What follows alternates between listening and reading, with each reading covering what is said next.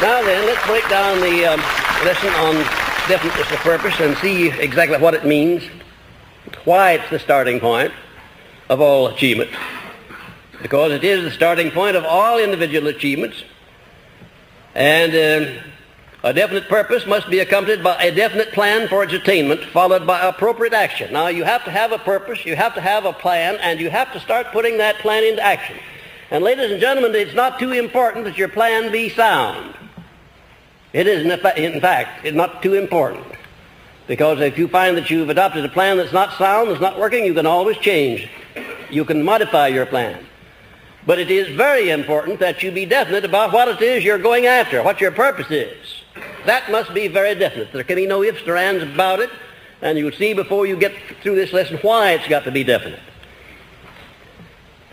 Now, just to understand this philosophy, to read it or to hear me talk about it, wouldn't be of very much value to you. The value will come when you begin to form your own patterns out of this philosophy and put it into work in your daily lives, in your business, in your professions, or in your jobs, or in your human relations. That's where the benefits will really come. The second premise, all individual achievements are the results of a motive or a combination of motives. I just want to impress upon you that you have no right to ask anybody to do anything at any time without what?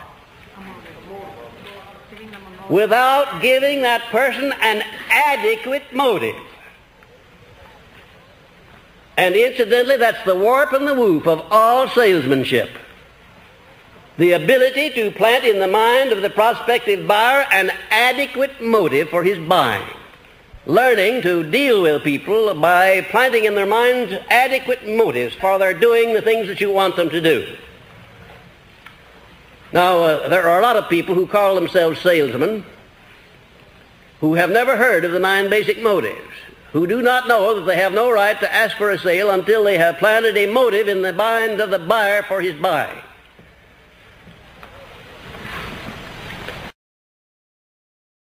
The third premise, any dominating idea, plan, or purpose held in the mind through repetition of thought, any dominating idea, plan, or purpose held in the mind through repetition of thought and emotionalized with a burning desire for its realization is taken over by the subconscious section of the mind and acted upon through whatever natural and logical means that may be available. Now, in that paragraph, you've got a tremendous lesson in psychology.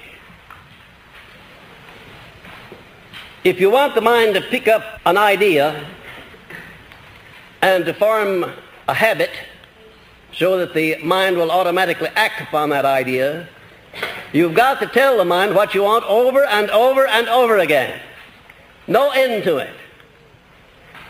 When Mr. Coué came over here some years ago with his famous formula, day by day in every way I'm getting better and better, he cured thousands of people, but a very great number more than that he didn't cure. And I wonder if you would know why. There was no desire, there was no feeling put into that statement. You might just as well blow in the wind as to make a statement unless you put some feeling back of it. Unless you believe it. And incidentally, if you tell yourself anything often enough, you'll get to where you will believe it, even a lie. It is funny, isn't it? But it happens to be true. You know, there are people who tell little white lies, and sometimes they're not so white at that, until they get to where they believe them themselves. Now, the subconscious mind doesn't know the difference between right or wrong. It doesn't know the difference between positive or negative. It doesn't know the difference between a penny or $1 million. It doesn't know the difference between success and failure. It'll accept any statement that you keep repeating to it by thoughts or by words or by any other means. And incidentally, it's up to you in the beginning to lay out your definite purpose, write it out so that it can be understood, memorize it, and start repeating it day in and day out until your subconscious mind picks it up and automatically acts upon it. Now, this is going to take a little time. You can't expect to undo overnight what you've been doing to your subconscious mind back down through the years by allowing negative thoughts to get into it. You can't expect that to happen overnight. But you will find that if you emotionalize any plan that you send over to your subconscious mind and repeat it in a state of enthusiasm and back it up with a spirit of faith, if you do that, the subconscious mind not only acts more quickly, but it acts more definitely and more positively.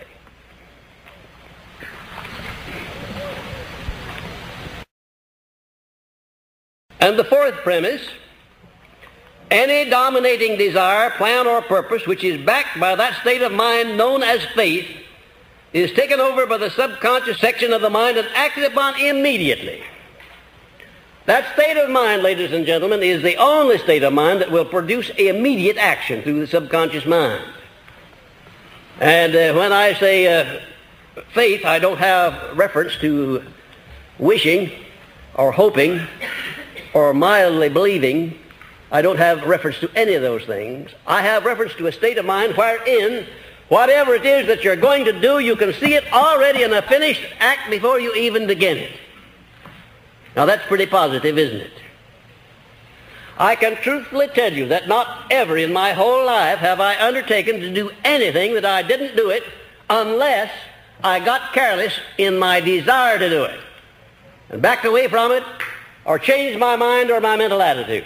I have never failed to do anything that I made up my mind to do, and I'll tell you that you can put yourself in a frame of mind where you can do whatever you make up your mind to do unless you weaken as you go along, as so many people do. Now let's get back to this fourth premise again. Any dominating desire, plan, or purpose which is backed by that state of mind known as faith is taken over by the subconscious section of the mind and acted upon immediately. I don't know for sure, ladies and gentlemen, but I suspect that there's a relatively small number of people in the world at any one time who understand the principle of faith, who really understand it and know how to apply it. And even if you do understand it, if you don't back it up with action and make it a part of your habit life, you might just as well not understand it. Because faith without deeds is dead. Faith without action is dead. Faith without absolute positive belief is dead. I don't know how you're going to get any results through believing unless you put some action back of that belief. And incidentally, if you tell your mind often enough that you have faith in anything, the time will come when your subconscious mind will accept that, even if you tell your mind often enough that you have faith in yourself. Had you ever thought what a nice thing it would be if you had such complete faith in yourself that you wouldn't hesitate to undertake anything you wanted to do in life? Had you ever thought what a benefit that would be to you? Do you know how many people there are that sell themselves short all the way through life because they don't have the right amount of confidence, let alone faith? Give a guess as to the percentage. 98%. Well, it's somewhere between 98 and 100. The margin who do is so small that I wouldn't begin to guess just exactly what it is. But judging by the good many thousands of people that I've come into contact with, and you know without my telling you that my audiences and my classes are always above average, judging by those people, I would say that it's well over 98% of the people who never in our whole lives develop a sufficient amount of confidence in themselves to go out and to undertake and to do the things they want to do in life. They accept from life whatever life hands them. Isn't it a strange thing how nature works? She gives you a set of tools. Everything that you need to attain all that you can use or aspire to have in this world. She gives you a set of tools adequate for your every need. And she rewards you bountifully for accepting and using those tools. That's all you have to do, just accept them and use them. She penalizes you beyond compare if you don't accept them and use them. Nature hates vacuums and idleness. She wants everything to be in action. And especially does she want the human mind to be in action. The mind is not different from any other part of the body. If you don't use it, if you don't rely upon it, it atrophies and withers away and finally gets to where anybody can push you around. Anybody. And oftentimes you don't have the willpower to even resist or protest when people push you around. The fifth premise. The power of thought is the only thing over which any human being has complete, unquestionable means of control, a fact so astounding that it connotes a close relationship between the mind of man and infinite intelligence. Now, there are only 5 known things in the whole universe, ladies and gentlemen, just 5, and out of those 5 is shaped everything that's in existence, from the smallest electrons and protons of matter on up to the largest suns that float out there in the heavens, including you and me. Just 5 things. There's time and there's space. There's energy and there's matter. And those 4 things would be no good without the 5th thing. They'd be nothing. Everything would be chaos. You and I never could have existed without that 5th thing. What do you think it is? A universal intelligence. And it reflects itself in every blade of grass, everything that grows out of the ground, in all of the electrons and protons of matter. It reflects itself in space and in time, in everything that is. There is intelligence. Intelligence operating all the time. And the person who is the most successful is the one who finds ways and means of appropriating most of this intelligence through his brain and putting it into action. This intelligence permeates the whole universe. Space, time, matter, energy, everything else. And every individual has the privilege of appropriating to his own use as much of this intelligence as he chooses. He can only appropriate it by using it. Just understanding it or believing in it is not enough. You've got to put it into specialized use in some form. And the responsibility of this course mainly is to give you a pattern, a blueprint by which you can take possession of your own mind and put it into operation. All you have to do is to follow the blueprint. Don't just pick out that part of it which you like best and discard the other. Take it all as is.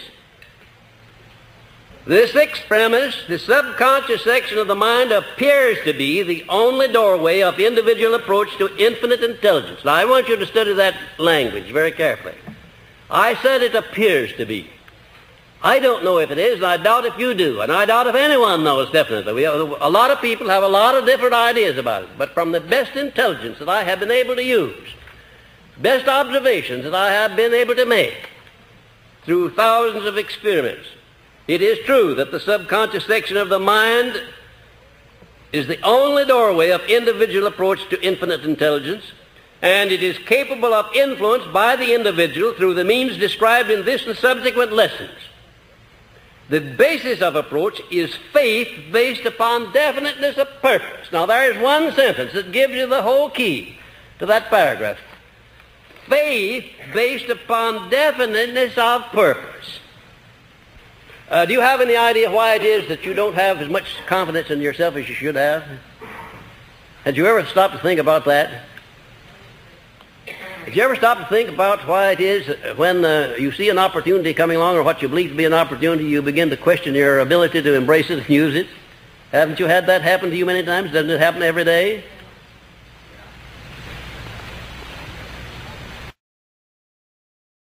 And if you've had a chance to be closely associated with people who are very successful, you'll know that that is one thing that they are not bothered by.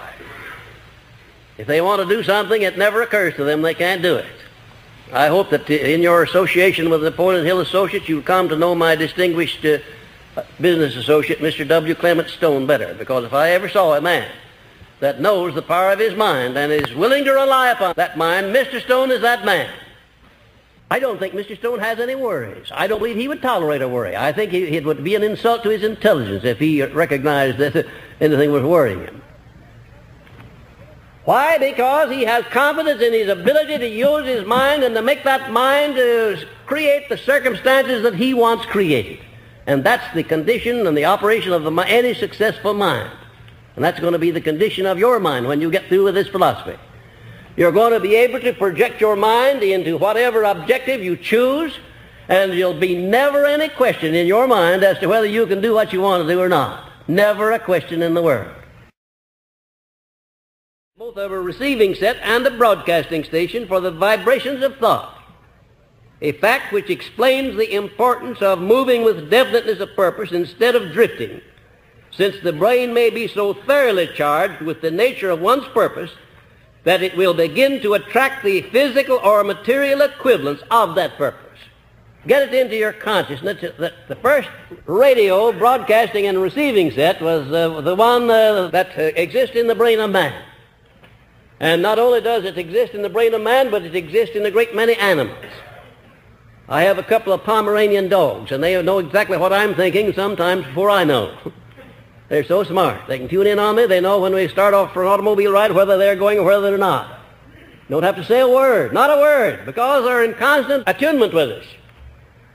Your mind is sending out vibrations constantly. And if you're a salesman and you're going to call on a prospective buyer, the sale ought to be made before you ever come into presence of the buyer. Had you ever thought of that?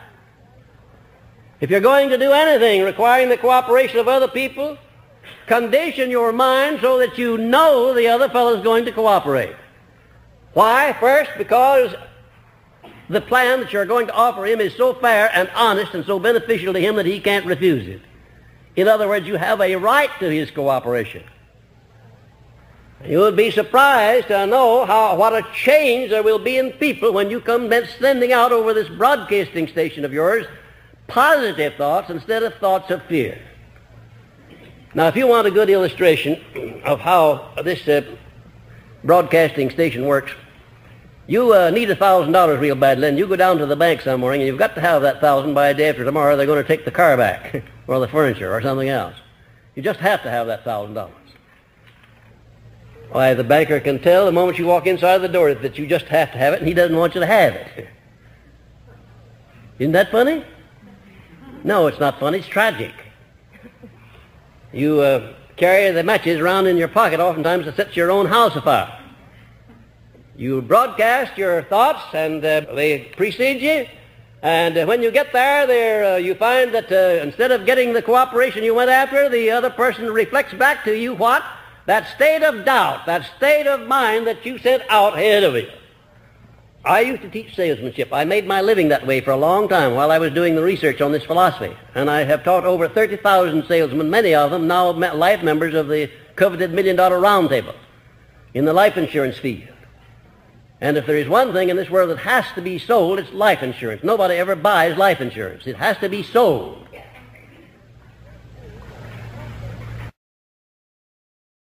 And the first thing that I taught those people under my direction was that they must make the sale to themselves before they try to make it to the other fellow. And if they don't do that, they're not going to make a sale. Somebody might buy something from them, but they'll never make a sale unless they first make it to themselves. Every brain a broadcasting station and a receiving set. And you can attune that brain so that it'll attract only the positive vibrations released by other people. Now, that's the point I'm coming to and that I wanted you to get. By habit, you can train your own mind to pick up out of that myriad of vibrations that are floating out there constantly. Train your mind to pick up only the things that are related to what you want most in life. And how do you do that? Why, you do that by keeping your mind on what you want most in life, your definite major purpose. So by repetition, by thought, by action, until finally the brain will not pick up anything not related to that definiteness of purpose. Now, is that a marvelous thought? You can educate your brain so that it will absolutely refuse to pick up any vibrations except those related to what you want. And ladies and gentlemen, when you get your brain under control like that, you will be on the path, really and truly on the beam. Now let's see what are some of the benefits of definiteness of purpose. And first of all, definiteness of purpose automatically develops self-reliance, personal initiative, imagination, enthusiasm, self-discipline, and concentration of effort. All of these being prerequisites for success of vital importance. Now that's quite an array of things that you really developed. You develop through definiteness of purpose. That is to say, knowing what you want, having a plan for getting it, having your mind occupied mostly with the carrying out of that plan. And if you happen to adopt a plan, and unless you're an unusual person, you're almost sure to adopt some plans that are not going to work so well. When you find out that your plan is not right, immediately discard it and get another one. And keep on until you find one that will work.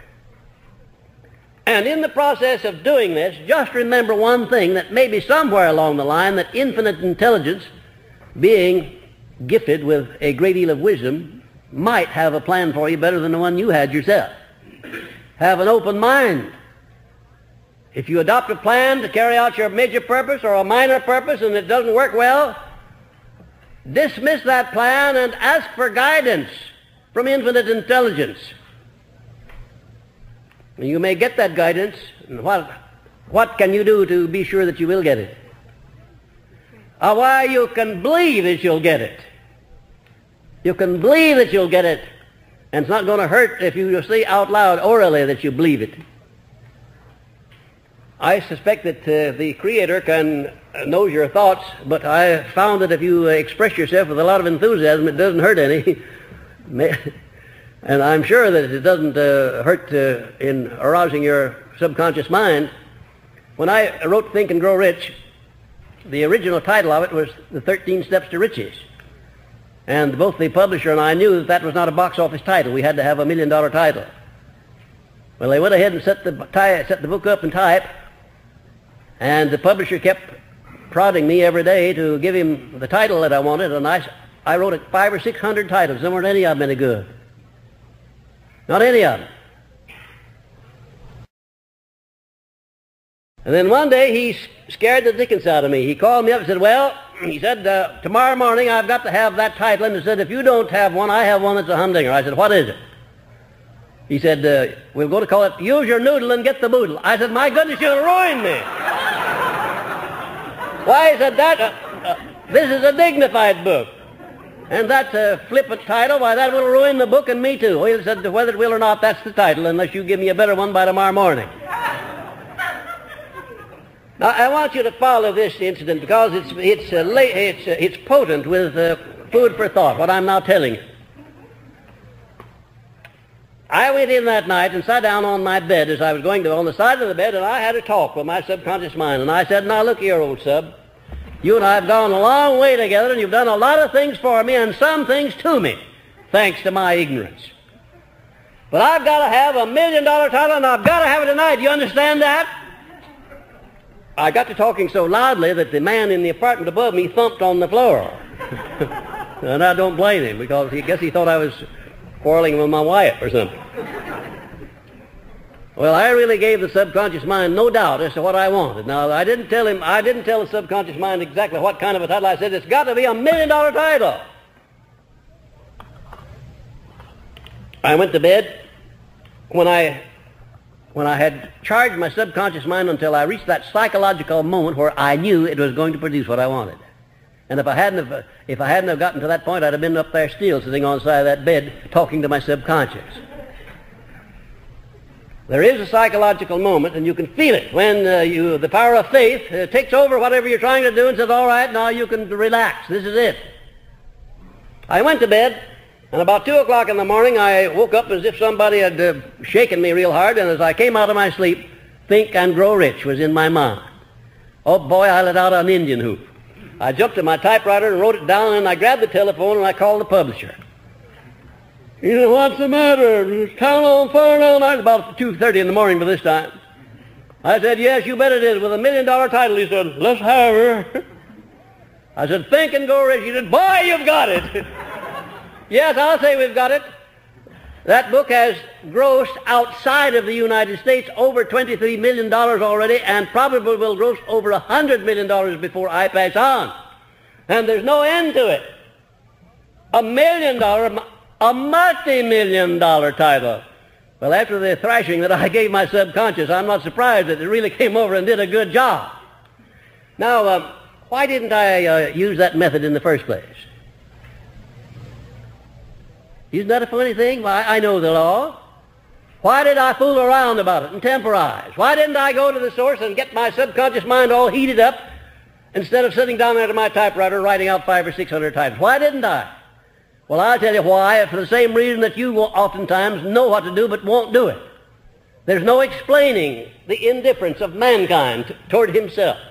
Even after you know what the law is, you know what the score is, and you fool around until the last limit before you do anything about it.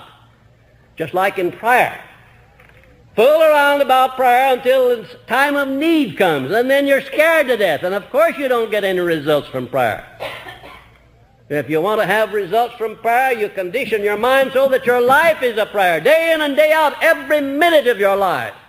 A constant prayer. Because it's based upon belief. Belief in your dignity and your right to tune in on infinite intelligence and to have the things that you need in this world. And so it is with this human mind. You've got to condition the mind as you go along from day to day so that when any emergency arises, you'll be right there ready to deal with it. Also, the definiteness of purpose induces one to budget one's time and to plan day-to-day endeavors which lead to the attainment of one's major purpose. If you would sit down and put an hour-by-hour account of the actual work that you put in each day for 1 week, and then an hour-by-hour account of the time that you waste that you could devote to anything you want to, if you wanted to, badly enough, you're going to get one of the shocks of your life. We're not efficient. You know, you have about 8 hours to sleep and about 8 hours to earn a living, then have 8 hours of free time that you can do anything that you want to with here in this country where we live. And then definiteness of purpose makes one more alert in recognizing opportunities related to the object of one's major purpose. And it inspires the courage to embrace and act upon those opportunities. Now, we all see opportunities almost every day of our lives, which, if we embraced them and acted upon them, could benefit us.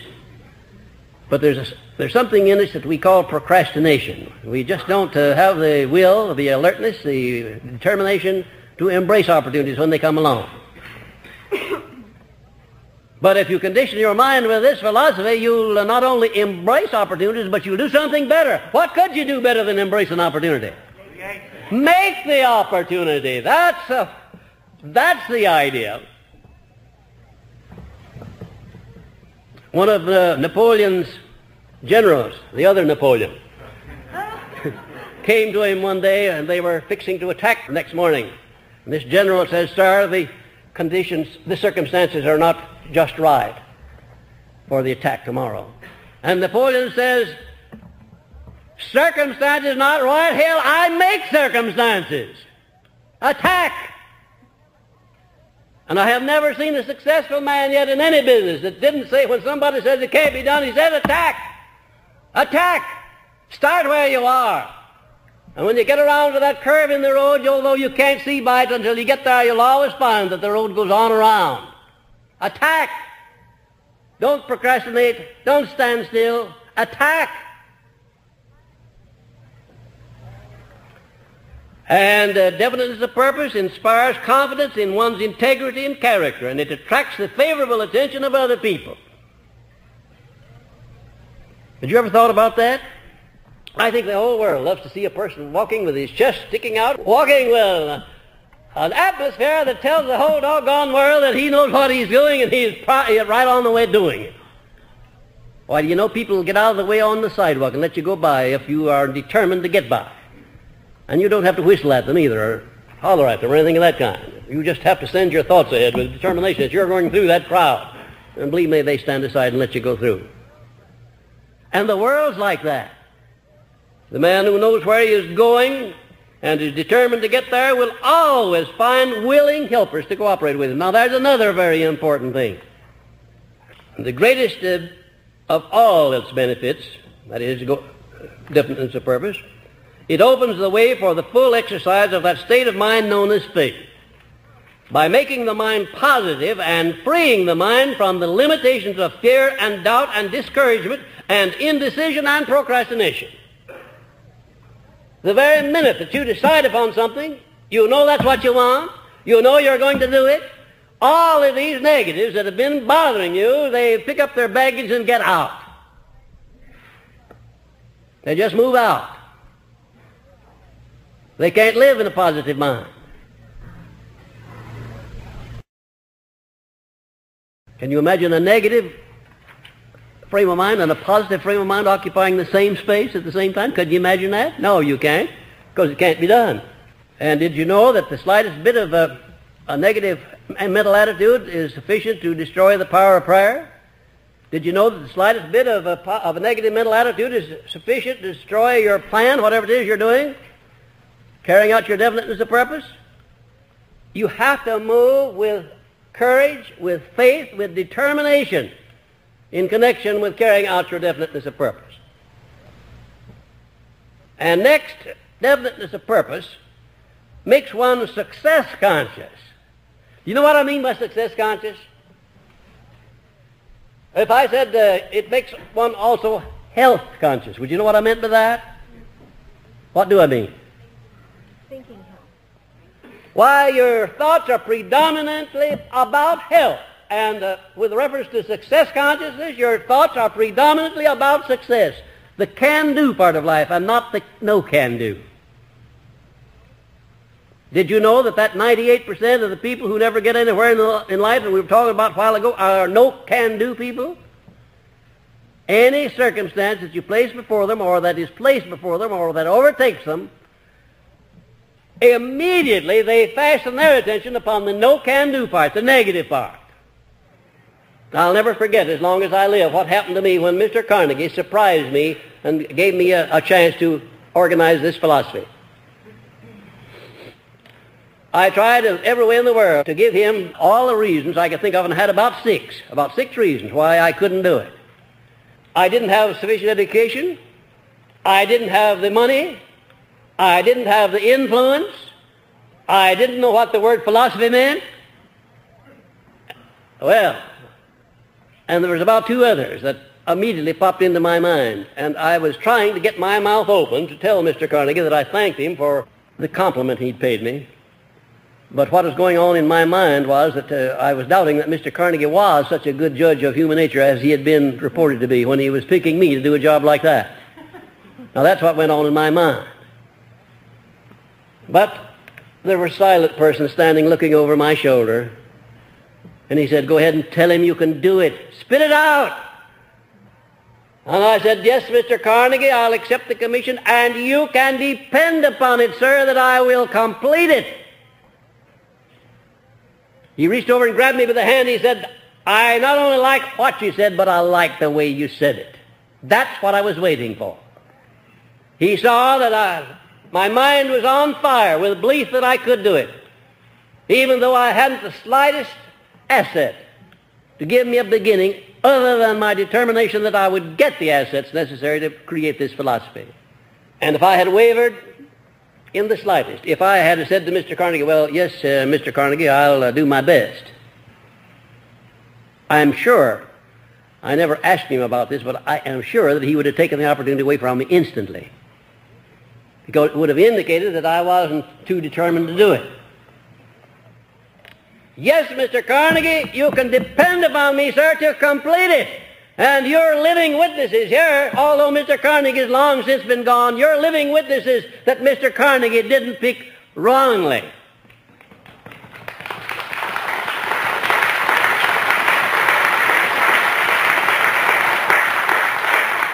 He knew what he was about. He had found something in the human mind, in my mind, that he'd been searching for years. He found it.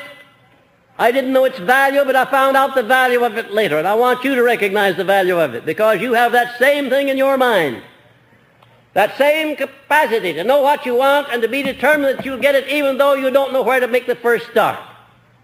And what does make a great man? Give me a good definition. What makes a great man or a great woman? Do you have any idea what greatness is?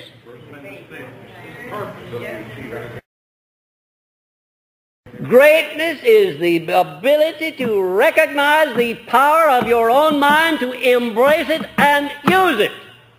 That's what makes greatness.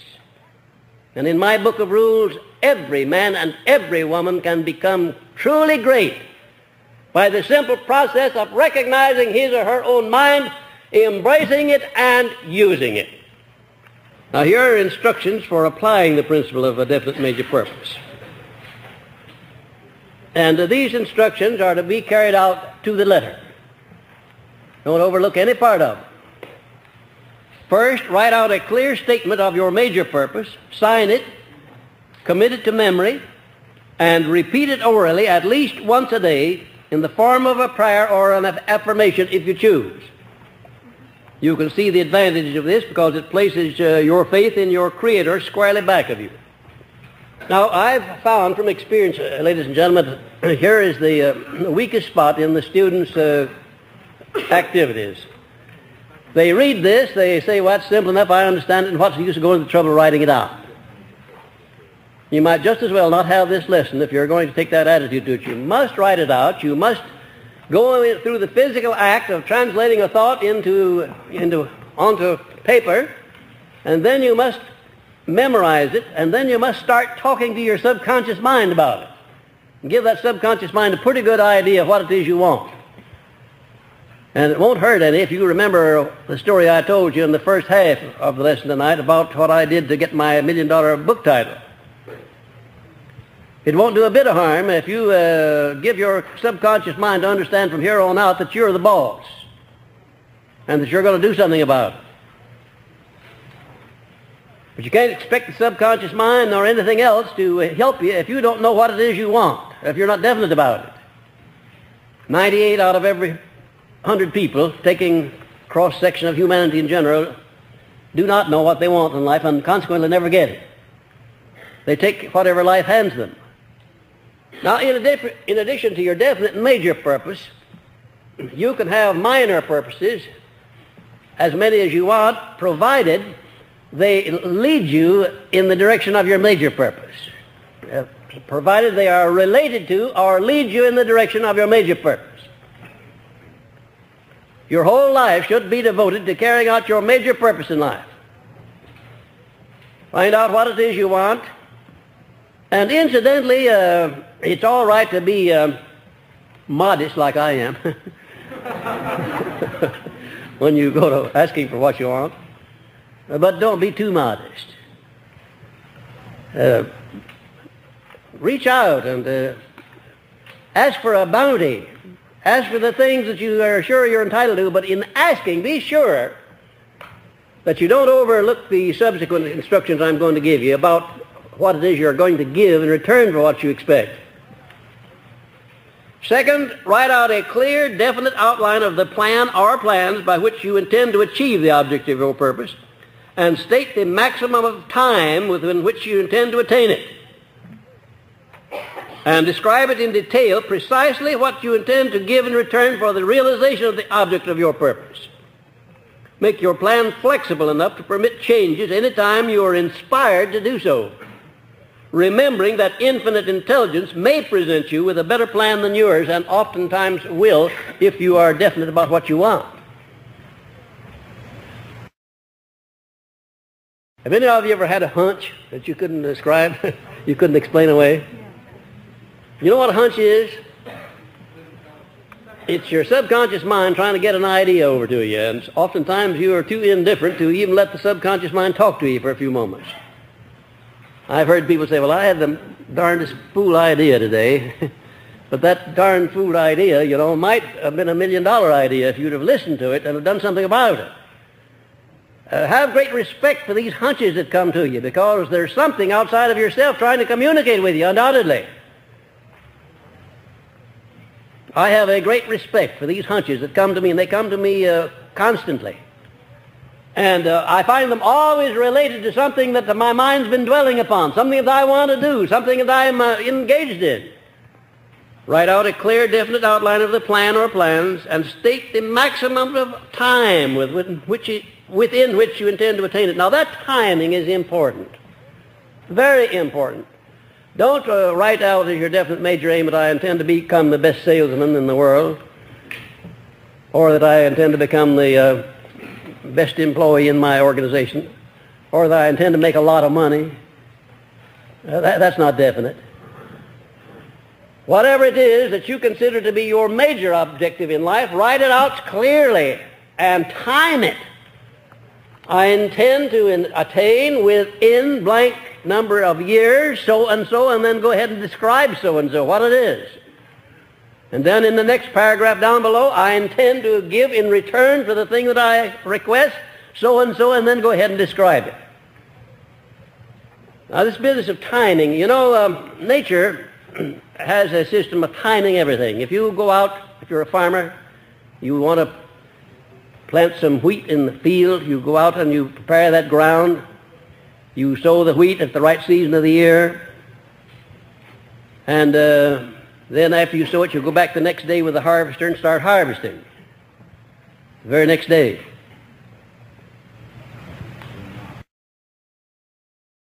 Well, isn't anybody going to catch me up on that one?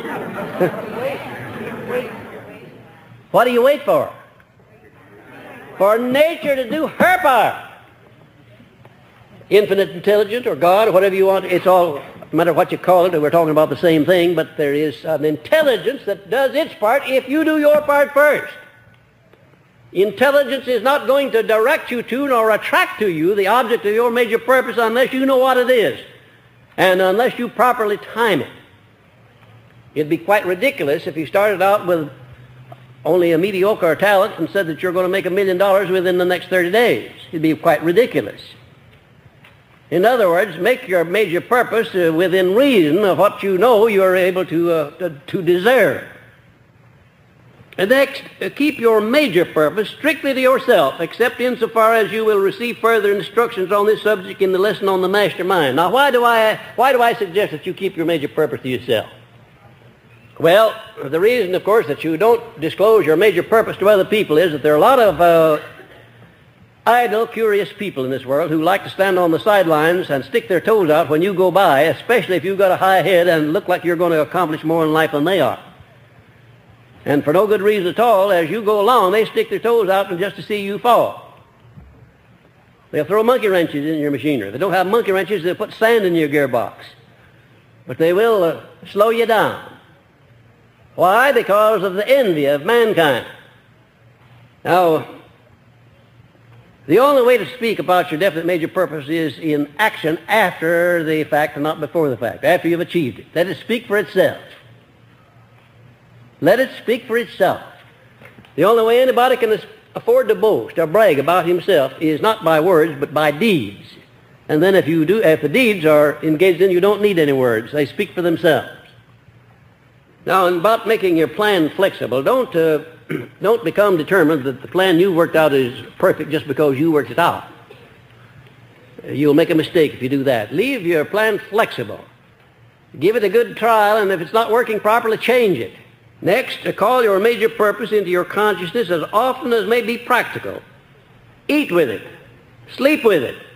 And take it with you wherever you go, keeping in mind the fact that your subconscious mind can thus be influenced to work for its attainment while you sleep. Your conscious mind is a very jealous mind. It stands guard and doesn't want anything to get by except the things that you are afraid of and the things that you're very enthusiastic about. And especially the things that you are afraid of. It does let those get by sometimes too. But generally speaking, if you want to plant an idea in your subconscious mind, you have to do it with a tremendous amount of faith, tremendous amount of enthusiasm. You've got to rush the conscious mind so that it steps aside and lets you go through to the subconscious because of your enthusiasm and your faith. And then repetition is a marvelous thing too. The conscious mind finally gets tired of hearing you say a thing over and over and over. It says, all right, if you're bound to repeat that, I can't stand here and watch you forever. Go on in there and take it into sub and see what he'll do with it. That's the way it works. This conscious mind is a very contrary thing. And you know, it learns all of the things that won't work. Did you know that? It has a tremendous stock of things that won't work and things that are not right. And it has a tremendous stock of old pieces of string, horseshoes, and nails, like some misers gather up. A whole stock of those things lying around. Useless trash that it's gathered. Impedimenta that you don't need. And that's the kind of stuff it's feeding to your subconscious mind. Every night, just before you go to bed, you should give your subconscious mind some sort of an order for the night, what it is you want done. I should say the healing of your body. Certainly the body needs repairing every day. When you lay the carcass down for sleep, turn it over to the infinite intelligence and request your subconscious mind to go to work and heal every cell in your body, every organ, and to give you tomorrow morning a perfectly conditioned body in which the mind may function. Don't go to bed without giving orders to your subconscious mind. Tell it what you want. Get in the habit of telling it what you want. If you keep on long enough, it'll believe you and deliver what you ask for. And therefore, you better be careful about what you ask for, because if you keep on asking for it, you're going to get it. I wonder if you wouldn't be surprised if you knew right now what you've been asking for back down through the years. You ever thought of that? You've been asking for it? Sure you have. Everything that you have that you don't want, you've been asking for it. Maybe by neglect. Maybe by neglect. Maybe you didn't tell the subconscious mind what you really wanted, and it stocked up on a lot of stuff you didn't want. It works that way. Now here are some important factors in connection with your definite major purpose. First of all, it should represent your greatest purpose in life, the one single purpose which above all others you desire to achieve, and the fruits of which you are willing to leave behind you as a monument to yourself. Now that's what your definite major purpose should be. I'm not talking about your minor purposes now. I'm talking about your major overall purpose, your lifelong purpose. And believe me, friends, if you don't have an overall lifelong purpose, you're just wasting the better portion of your life. The wear and tear of living is not worth the price you pay for it unless you really are aiming for something, unless you're going somewhere in life, unless you're doing something with this opportunity here on this plane. I imagine you were sent over here to do something. I imagine you were sent over here with a mind capable of hewing out and attaining your own destiny. And if you don't attain that, if you don't use that mind, I imagine that your life, to a large extent, will have been wasted from the viewpoint of the one who sent you over. Take possession of your mind. Aim high. Don't believe because in the past you may not have achieved much you can't achieve in the future. Don't measure your future by your past. If you do, you're sunk. A new day is coming. You're going to be born again. You're setting up a new pattern. You're in a new world. You're a new person. Well, if not, why not? I intend that every one of you shall be born again. Mentally, physically, and maybe spiritually. A new aim, a new purpose. A new realization of your own individual power. And a new realization of your own dignity as a unit of mankind. If you ask me what I believe to be the greatest sin of mankind, I bet you'd be surprised at what my answer would be. What would yours be? What do you think the greatest sin of mankind is? The greatest sin of mankind is neglect to use his greatest asset. That's the greatest sin of mankind. It's bound to be that, because if you use that greatest asset, you'll have everything you want and you'll have it in abundance.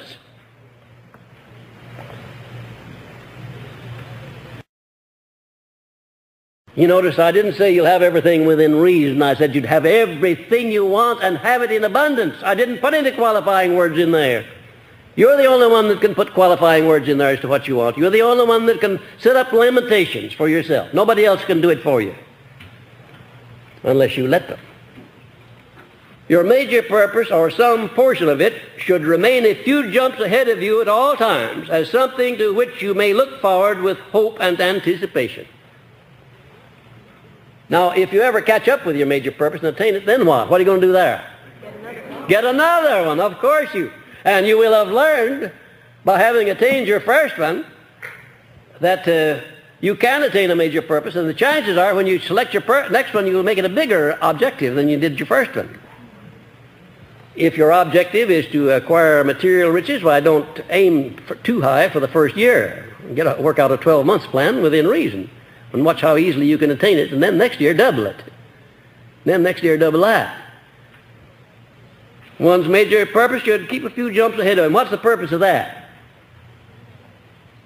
Why not lay out a definite purpose that you can catch up with, well, just tomorrow, say? Well, now, obviously, if you do that, your definite major purpose is not going to be very extensive, is it? And you're not going to have the fun of pursuit. And you know the fun of pursuit is a great thing. If you found success, or if you found your objective, why, then there's no fun in it, but you have to turn around and start after something else. Life is less interesting when one has no definite purpose to be attained other than that of merely living. The hope of future achievement in connection with a major purpose is among the greatest of man's pleasures. Sorry is the man indeed who's caught up with himself and no longer has anything to do. I've found a lot of them. They're all miserable. No, you've got to keep active. Keep doing something. Keep working. Keep an objective ahead of you. One's major purpose may, and it generally does, consist of that which can be attained only by a series of day-to-day and month-to-month and year-to-year steps. Because it is something which should be so designed as to consume an entire lifetime of endeavor. It should harmonize with one's occupation, business, or profession, for each day's work should enable one to come one day nearer to the attainment of his major purpose in life. I feel sorry, indeed I feel sorry for the individual who is just working day in and day out in order to have something to eat and some clothes to wear and a place to sleep. I feel sorry for that kind of a person that has no aim beyond just enough to exist on. I can't imagine anybody in this class satisfying himself sitting down with an existence. I think you want to live. I think you want abundance. I think you want everything that's necessary for you to do the thing you want to do in life, including money.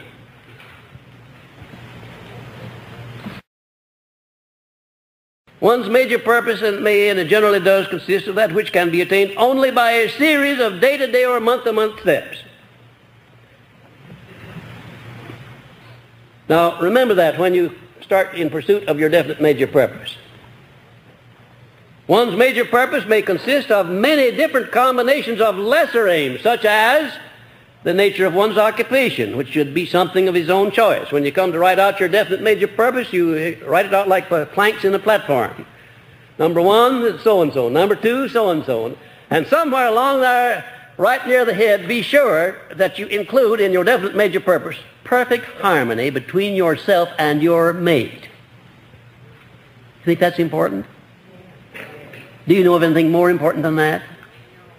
Do you know of anything, any human relationship more important than that of a man and his wife? No, of course you don't. I'll answer that one for you.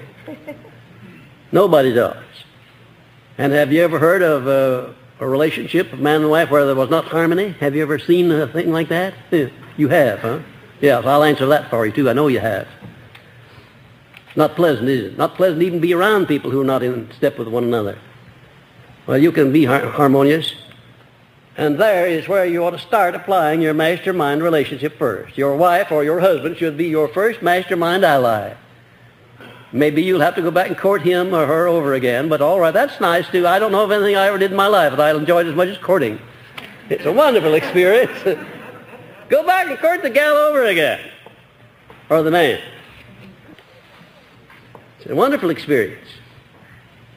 Or if you're not on the right kind of terms with your business associate or your fellow worker or the people you work with every day, go back and rededicate yourself to the business of striking out on a new basis.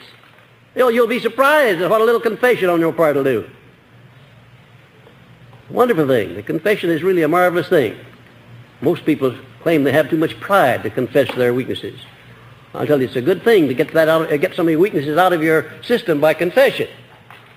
Acknowledge that maybe you're not perfect, or well nigh perfect, but not entirely perfect. Maybe the other fellow say, well, come to think about it, neither am I. And then you're off to the races. Rededicate yourself to a better relationship with the people that you come into contact every day, whoever they may be. What a wonderful thing it is. You can do that. You can handle it. You can handle it. I know you can. You know, most of these inharmonies in human relations is due to the neglect of people. You just neglect to build up your human relations. You could do it if you wanted to do it.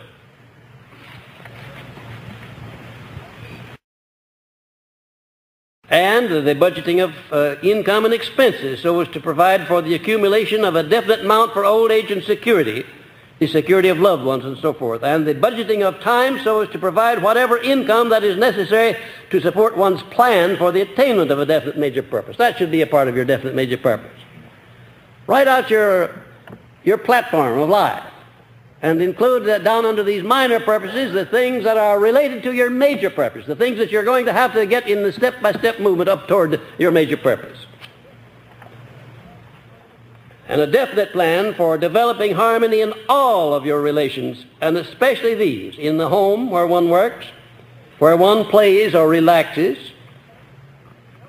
The human relationship plank is the most important one in connection with one's major aim, since the aim is attainable very largely through the cooperation of others. Has you ever thought of that the things that you do in life, if they're worthwhile, have to be done through harmonious cooperation with other people? And how are you going to get that harmonious cooperation if you don't cultivate people? If you don't understand them, if you don't make allowances for their weaknesses? Did you ever have a friend that appreciated your trying to reform him or change his mind about something? Do you like to have a friend come around and try to reform you? No, you don't. Nobody does. But there are certain things you can do for a friend by example. That's a mighty effective way of doing it. But start in to tell a man where he's wrong, and chances are that he'll have business around the corner. The next time he sees you coming, he'll get on the other side of the street. In your human relations, you can develop a marvelous relationship, but you can't do it by criticizing people, harping upon their faults, because we all have faults. A better thing to do is to talk about a person's virtues and his good qualities. And I have never seen a person yet so lowly that he didn't have some good qualities. And if you'll concentrate upon those good qualities, that person on whom you're concentrating will go out of his way and lean over backwards to make sure that you're not disappointed. One should not hesitate to choose a major aim which may be for the time being out of his reach. For one may always prepare himself to attain pretty much any desired purpose in life. Certainly when I chose as my definite major purpose the organizing and taking to the world of the first practical philosophy of individual achievement, it was a way beyond my reach. And what do you think it was that kept me down through 20 years of unproductive effort of research? What do you think it was that kept me striving and struggling in the face of the fact that the majority of people I knew were criticizing me? What do you think it was? I had to have an abundance of faith, and I had to keep that faith alive by moving always as if I knew in advance that I was going to complete the task that Mr. Carnegie assigned to me. There were times when it looked as if what my friends and relatives were saying about me was absolutely true. And in a sense it was, that I was wasting my time. From their viewpoint and their measuring stick and their standards, I was wasting 20 years of my time. But from the viewpoint of the millions of people who have benefited and will benefit by my work during those 20 years, I was not wasting my time. You can't fail unless you think you can. If you think you can fail, then you can. If you stay around me long enough, I'll get you so you're not going to think you can fail. You'll know you're not going to fail. Our greatest demonstration of the universal application of the principle of definiteness of purpose may be seen by observing how nature applies it as follows. And there is a great string of applications, the way nature moves with definiteness of purpose. And ladies and gentlemen, if there is anything in this universe that's definite, it's the laws of nature. They don't deviate. They don't temporize. They don't subside. You can't go around them. You can't avoid them. And however you can, learn their nature and adjust yourself to them and benefit by them. Nobody ever heard of the law of gravitation being suspended, not even for one fraction of a second. It never has been done and never will be. Because nature's whole setup throughout the whole universe, system of universes perhaps, is so definite that everything moves with precision like clockwork.